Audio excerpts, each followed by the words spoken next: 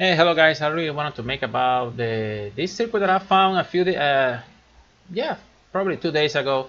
I found this circuit and I see that it's pretty interesting. These are the first circuit that Mr. Pete Ostripper designed, and I was really interested. So yesterday I started to put it together the simulation on Multisim 14, and today I decided to make this simulation. This is the power board. This one here that you see that I'm moving right now.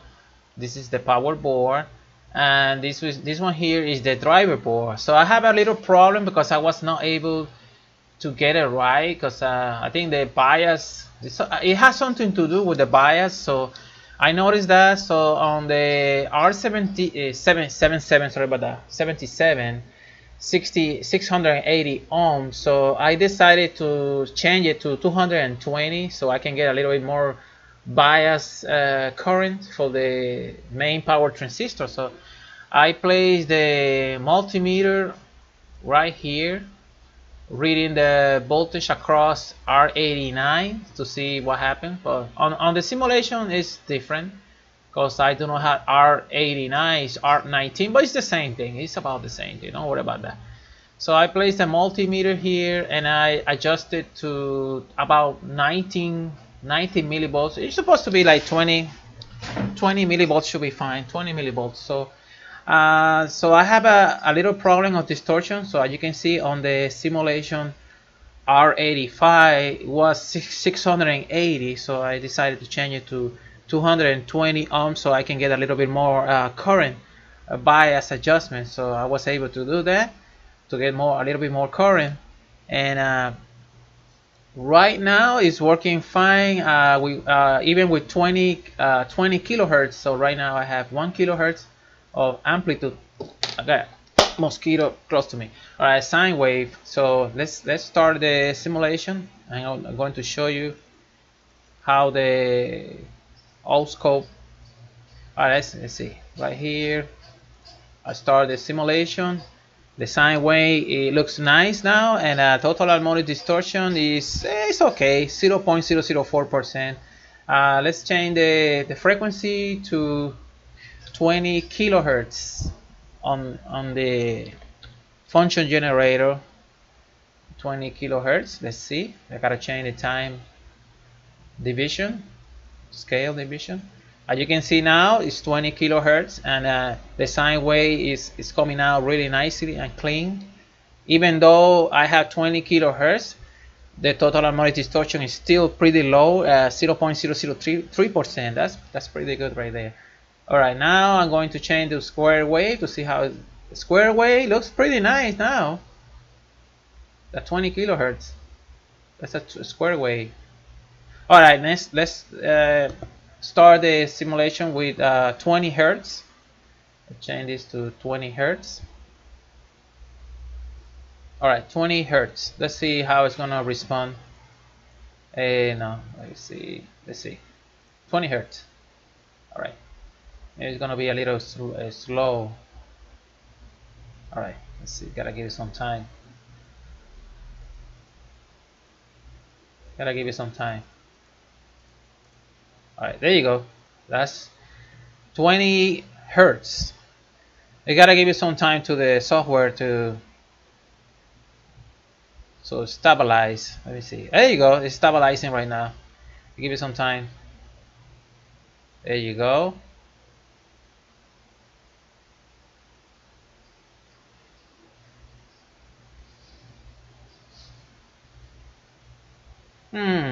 On the 20 hertz, it's a little bit, less slow. 20 hertz.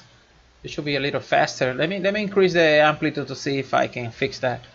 Let's go with 300 millivolts. It's a little slow. That's what I noticed. There you go. All right, let's see.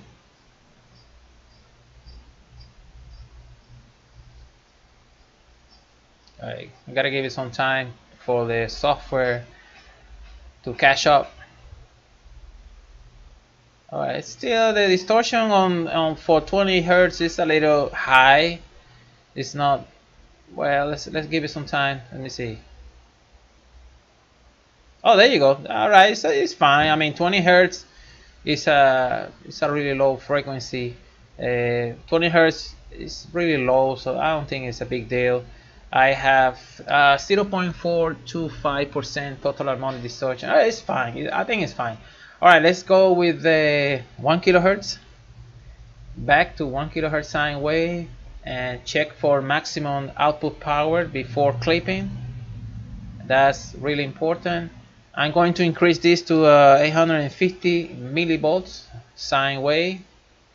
Let's see how much power we can get. So this meter that I'm moving right now, this is the wattimeter to measure the watts.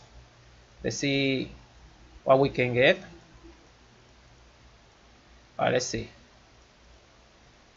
No, it's too. There you go. All right. So we have 84 watts. Holy shit. Damn.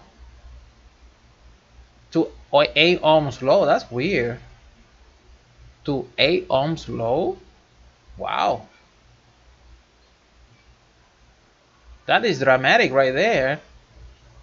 All right. Let's go. We are going to increase the amplitude.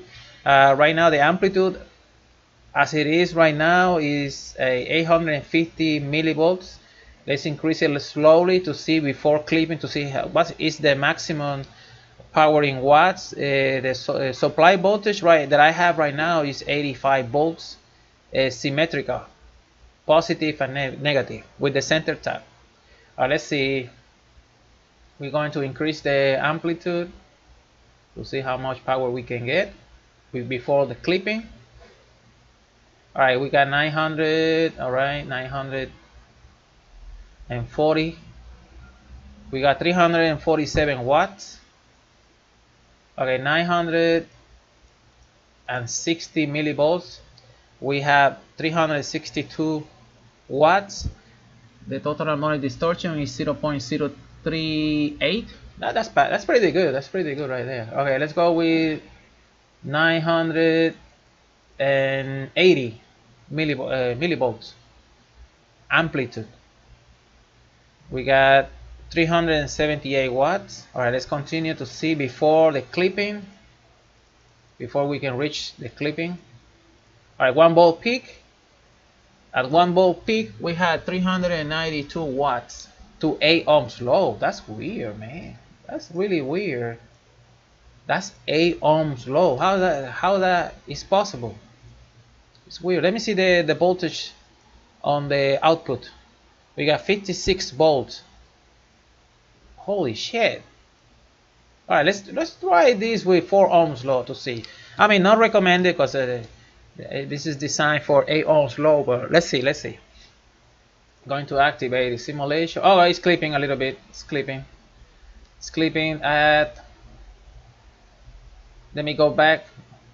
Okay, 780 watts. Let me go back a little bit. Okay, there you go. 985 millivolts.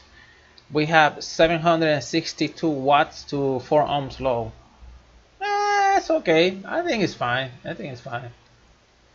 But it is weird that to 8 ohms low I can get all that power. That's amazing, because most of the amplifier that I have to 8 ohms low, it only can go to 150 watts. So this one here can go to easily to 380 watts easily with this design. Oh, that's pretty good. I mean that's pretty good. All right. So okay, I already shared the files. I already shared the file yesterday. So this one here is the sorry about that. This one is the driver board. You can see the the connections.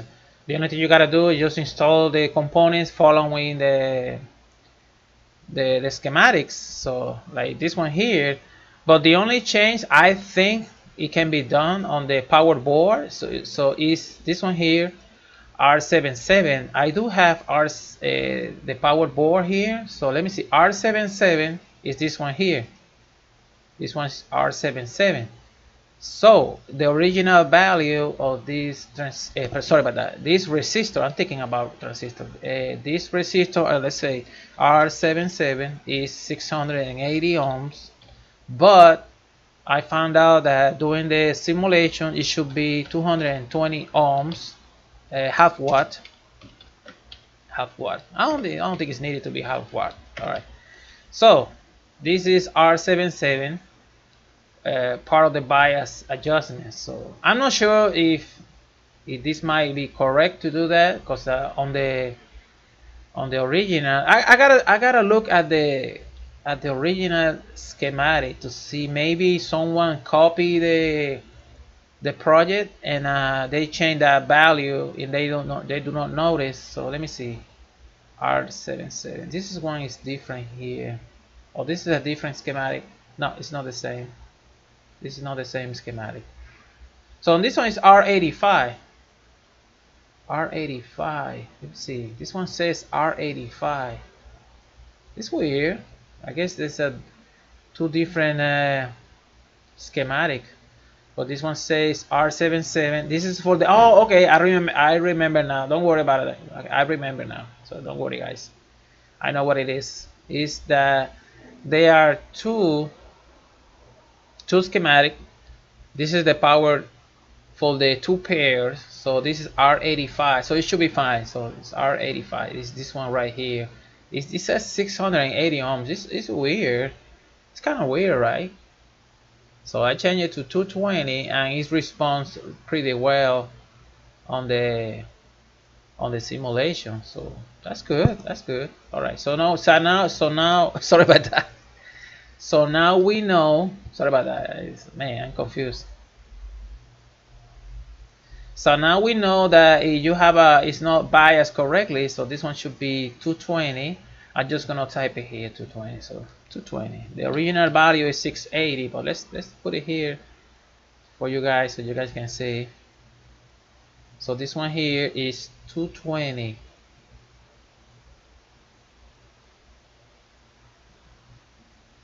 All right. So this one here is too big. Let me change this. 1.1. So this one here is 220.